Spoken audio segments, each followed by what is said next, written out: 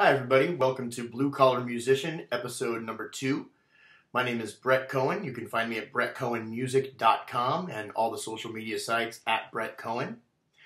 Today's episode is titled Your First 100 Days as a Professional Musician. And again, this is going to be geared towards the guys who are just starting up as professionals. So for guys who are more established, I apologize. This is something you probably have already done in your career, obviously. So more videos will be coming that will speak to people who are more established in the business. Also, this is geared towards individuals that are trying to be professional musicians. I know a lot of you out there maybe have a startup band that you want to make it with the whole band, and you should watch this video because some of the things will apply, but this is geared towards the individual who wants to be a professional musician. So with that said, let's jump into it. So like I had said in my last video, you have to remember that you are the owner of a startup business. So as such, you have to remember that first and foremost, you need to present yourself as a professional business owner in everything you do. So with that said, there's certain things administratively that you're going to need to do before you ever go out and try to play a note to be able to present yourself in that fashion. So the first thing to do is to get business cards. And you can go to a site like Vistaprint.com. I used a lot in the early days, and they will print a whole bunch of cards for you for free. You just pay for the shipping. And there's certain upgrades you can do, like if you don't want an advertisement on the card, it's a couple of bucks. It's a very small investment, but this is absolutely your lifeline. This is how people are going to get to know you. I know, it seems dumb. People don't even keep business cards, but if you hand someone a business card, maybe they'll take your number and put it in their phone, or they'll go to your Facebook page. But this way they have your name. A lot of times, especially in noisy clubs, I might say my name to you and you might not hear it. My name is Brett Cohen. All the time people say, did you say Greg Owen or Brent something, or all kinds of off-the-wall things. If I hand them a business card, they look down, they see my name is Brett Cohen. On that card, I'm going to have a phone number, a website, probably even my social media handles now. When I first started out, we didn't have all the social media stuff, at least that is to say it wasn't as prevalent. When I do a new run of cards, I'm going to put all that stuff on it too. So again, this is your lifeline. So you want to get that done right away. The next thing you want to do is get a really good looking photo. You don't necessarily have to pay a professional to take an amazing photo of you, although I wouldn't shy away from it. I mean, you can find a lot of really inexpensive photographers that'll do great work for you. But just get a really nice, high-resolution photo of yourself, maybe a handful of them. And that way you're going to have that for your website, which we're going to get to in just a minute. The next thing you want to do is compile videos of yourself. So when you do go out to gigs, or maybe you have old gig footage, things like that, put together videos, video compilations, anything where people can visibly see and hear you playing. That's so important now. Everything is so YouTube driven. And again, when I was first starting out, things weren't as video driven. You could use a lot of audio and it was just as good. But unfortunately now, visual and video is everything. So you really want to get that put together. The next thing you need to do is write a bio. And this is extremely important. I can't stress how important bio is. This is how people are going to find out about you, really. And don't lie.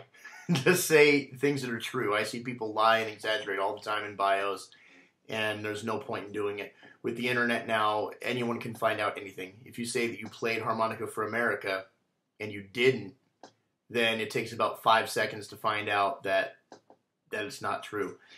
So make sure it's truthful. It doesn't have to be long. If you haven't done a lot in leading up to it in your amateur career, then it can be very short. But keep it to the point, keep it musical, make sure the grammar is good, make sure the spelling is good, and make sure it reads right. It should read in the third person. It shouldn't be, I did this when I was 17, yada yada. It should be about you. Brett Cohen at 17 did such and such a thing. So if you need to hire somebody to do it, again, you can hire individuals who do these things really inexpensive these days. You can give people the pertinent facts and they'll word it for you in a certain way that is going to be more palatable. Okay, so you have your photos, you have your videos, you have your bio. Now you're ready to put it all together into a website. And again, I'd say the business cards are your lifeline. Really, the business cards are there to drive people to the website. The website is your bread and butter. That is the heart of the whole thing. It's marketing. And I do suggest that you have your own .com as opposed to a Reverb Nation or just sending people to a social media site. There is still a level of extra credibility that goes into having your own .com. It shows you're a professional. You're willing to invest the money and the time to do it. With that said, it's not really expensive, but again, this is all about perception. So you can go to a site, and again, all these sites I'm talking about, I'm not an endorser necessarily of any of these sites. I don't have deals with them, but BandVista is a site that I've used before, and I want to say it's like $15 a month or something like that. And you can go on there, and anybody in the world can build a professional-looking website. You don't have to have any kind of skills whatsoever. They have templates, and you just plug and play all the info and everything in there, and you're going to have a great looking site. And BandVista is not the only one. I mean, I'm sure there's 1,000 other sites like it. Just do some research into simple website building and development. You will need to spend a couple of bucks buying your .com, but I think it's $12 or something to buy a .com. And I do suggest you get something as simple as possible to your name. Again, like mine is BrettCohenMusic.com. I think that's simple. It's not Brett Cohen, Las Vegas musician. It's not California native Brett Cohen Music Band.com. And obviously I have kind of a unique name. There's some people out there with my name. In fact, there's a guy right there on YouTube. If you search my name on YouTube, you'll see another Brett Cohen back in New York who've done some stuff. But I digress. If you have a very common name, Jim Smith, you might not get JimSmith.com or Jim Smith Music. You might need to be a little more creative.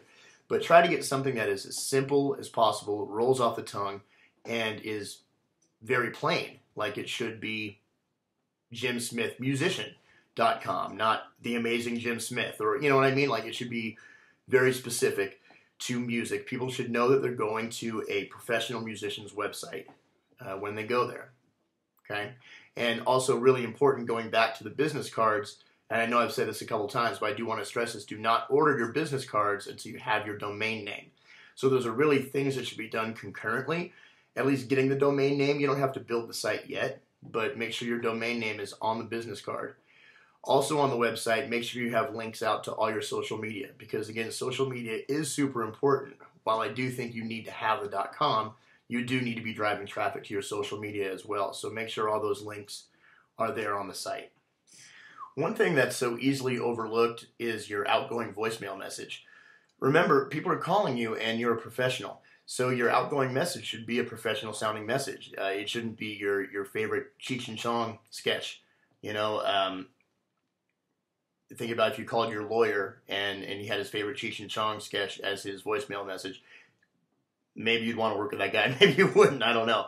But make it professional. And what I always like to say is something to the effect of, hello, this is Brett Cohen of BrettCohenMusic.com or something like that. I always make sure that my website is in there, what I consider my company name is in there, and obviously my name, and it's very clear and concise. So many people have gone to my website. I've gotten so much work because I say on my outgoing message, BrettCohenMusic.com. It piques people's interests. So don't overlook the small stuff. You know, really make that a priority. Okay, so those are your marketing tools. Now you're ready to go out and present yourself as a professional musician. How do you do that? What's the next step? One of the most valuable things in the world to me are open jams, open mics, whatever you want to call them, places where musicians get together and just jam and get on stage and play. So important, really, and every city has them somewhere. And if you're in a really small town in the middle of nowhere, I mean, you might have some problems anyway as far as staying in your small town. You're going to have to drive to a city where things are happening, but every city in the world has these at some point. You need to find out where they are, and you can do that just by asking around, looking for advertisements, looking on Craigslist, which we'll get more into Craigslist in a minute, but you want to go to these open jams, business cards in hand. You got to be ready to talk to people. You got to be ready to play. If you show up and you don't play, you get intimidated or something, then you're not going to have any credibility. So you have to really be ready to come up, show what you got, be ready to talk to people, be ready to be friendly. Do not be afraid to hand out your business cards. Even if you just say hello to somebody, hand them a business card and just say, I'd like to talk with you in the future, something simple. this again comes to the personality and the attitude thing, but you do have to be outgoing and you have to be willing to meet people.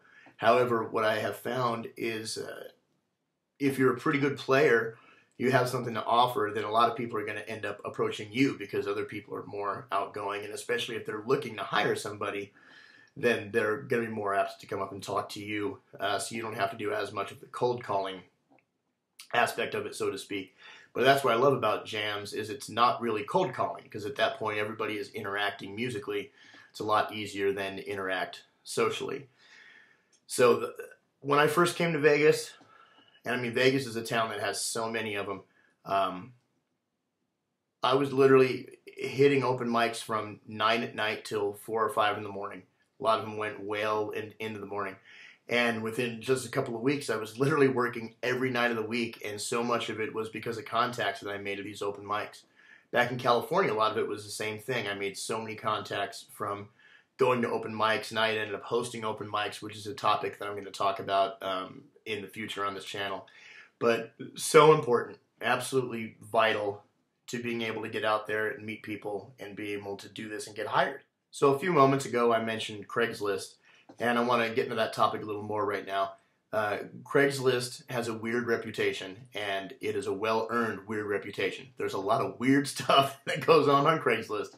At the same time, though, it is a great resource, an extremely great resource to find work as a musician. They have the musician section in the classifieds where you'll find a lot of people looking for players or putting bands together or looking for acts or whatnot. And that's really great. Now, a lot of the ads are nonsense. They're stupid. They're people who are not really serious about being professionals.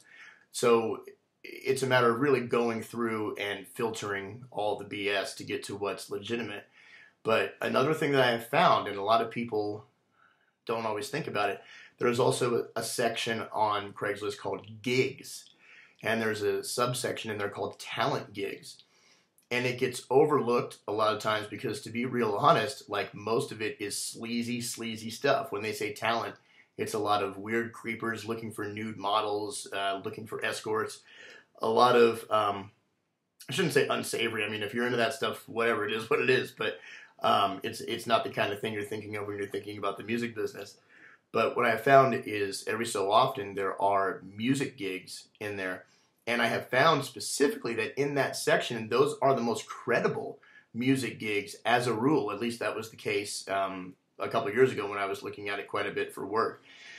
So don't shy away from that. Look in there and you can make contacts and things like that. And also a lot of people will advertise open mic jams on Craigslist. They'll advertise gigs on Craigslist. It is a great resource. You do have to filter through a lot of nonsense, a lot of nonsense along the way. But a lot of my early gigs I got from Craigslist, and it was fantastic. And I mean, when I first started out, we didn't have Craigslist. We were looking in the Recycler, and that was before the internet was more prevalent. Now the Recycler, it was a newspaper. Basically, for people that don't know, it was a classified newspaper, and that's where you found all the musicians to play with and all the jams and stuff. Well, now Craigslist is the new Recycler. So hopefully that puts a little perspective on it for some of the other cats who have been around the block a minute and know what the Recycler was. But do not shy away from it. Embrace it.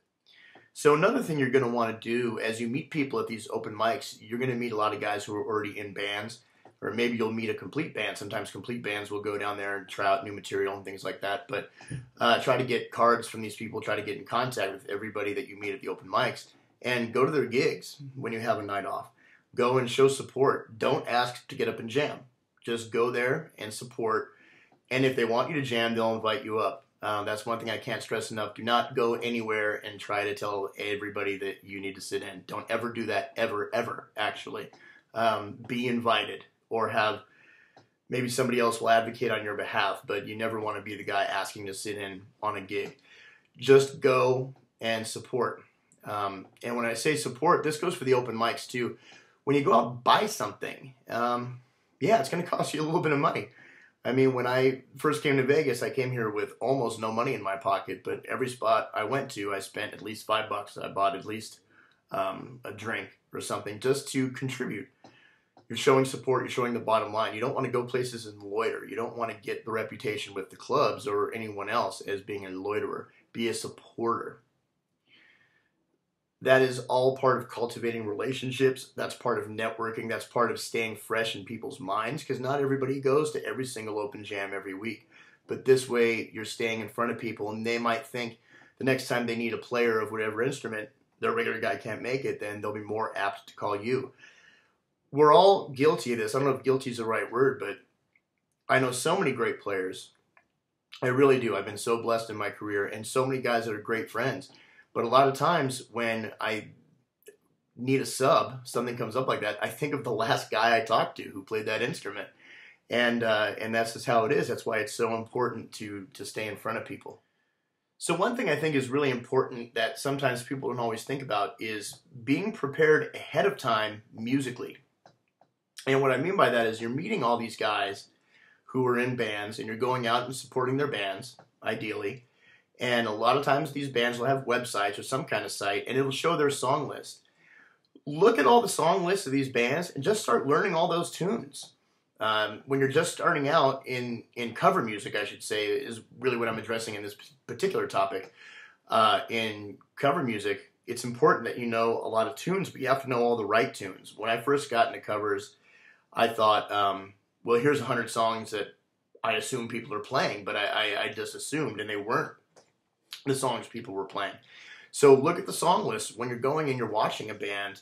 Write down the songs that are playing, put them in your phone or something. Go home and learn them, and all the better. If there's one particular band you're really building a close relationship with, and you're studying all the material, when they need you to sub, the work's done already, the preparation work, and you can fill in on a moment's notice. If they said, "Hey, can you come in tonight and play these tunes? Here's our list." You already have a leg up. You cannot learn too many songs when it comes to playing cover music. You really cannot learn too many songs. And when I say learn, I use the term learn loosely. We're going to get into that in future videos, but I write charts on everything, and not fancy, elaborate charts. Just basic charts that will get me through the tunes. I can put them up on a music stand, and I can play the song. I don't have to memorize everything. It takes time to memorize. But a lot of times you may get a call on a Wednesday to play 50 songs you've never played before on Friday. You just can't memorize them. You really can't. So we'll get into that, but if you already have the leg up on that band set list, then maybe out of those 50, you only need to learn like 5 or 10. So that's all part of mental preparation and musical preparation. So remember that that is an important aspect of this whole thing, is always being ready. So my final piece of advice on this topic is actually the most controversial, and you'll see why, but I think it's vital. In the beginning, when you're just starting out and people need to get to know you, take every gig. Every single gig. Okay, I shouldn't say every single gig. Don't take a gig that you know you're going to go and fall completely on your face on. Like if someone calls you at 9 in the morning to play reggae at noon and you've never played a reggae song in your life, okay, don't take that gig. But you know what I'm trying to say, within reason. Take any gig you're offered. It doesn't matter if it pays $50 or $1,000 or it pays you in hot dogs in the beginning. That's why I say this is controversial. I do have a lot of friends and a lot of people whose opinions I really respect who say right from the get-go they want to set the standard that they will not come out for anything less than $200, say, for example. I disagree. I just flat out disagree with that. There's a time and a place for that, and that time and a place is once you're established. When you need to build a reputation, that is priceless. So it doesn't matter what it costs. If you are getting paid anything, you are profiting, because that is marketing. That first 100 gigs, I would say, that you do, that's all marketing. If you make anything off of that, then all the better, because that's money you're not spending in advertising. You're building experience, you're building relationships, and you're building your craft. So take every gig that you're offered that you can realistically do, and don't shy away from it because of the money. Again, later on, you can always renegotiate terms, and you can tell people, hey, I know last time I played for you, I took $50, but I was really trying to get the gig, and unfortunately, because of my schedule now, I'm going to need a little more money. There's a technique to it. I mean, you don't want to say exactly that. In fact, we'll probably address things like that in in a future video, there's a way to say things and a way not to. But my point is that there's a time and a place to address those kinds of things. So with all that being said, hopefully that will get you started. I call it your first 100 days as a musician because it sounds like a really catchy title for an episode. It might be more than 100 days. It might be less than 100 days. But all that administrative stuff that I talked about, if you already have videos from your amateur experience and maybe you already have a good photo, you can do all that administrative stuff in an afternoon. You know, it doesn't take very long, and you can be out hitting the streets, doing all the stuff that you need to do. So I really encourage you to do it, and do it fervently. I mean, this is your business. Maybe you have another job, maybe you have another source of income when you're first getting started. Most people do, at least a part-time job, because it does take a while before you get to the point where you're actually making money. But you just have to be on fire for it. I can't stress that enough. If you're not on fire for it, you don't want it bad enough, it will not happen for you. Well, that about does it for this topic. I hope you guys got a lot out of this. Please make sure you subscribe to this channel and make sure you keep an eye out for future videos. And please share these videos. I really want them to get around to a lot of people. And I want more people to get this info, because when I was starting out, I would have killed for all this info. I really would have. Again, this is Brett Cohen. You're watching The Blue Collar Musician. You can find me at brettcohenmusic.com and all the social medias at Brett Cohen. You guys have a good one. See you soon.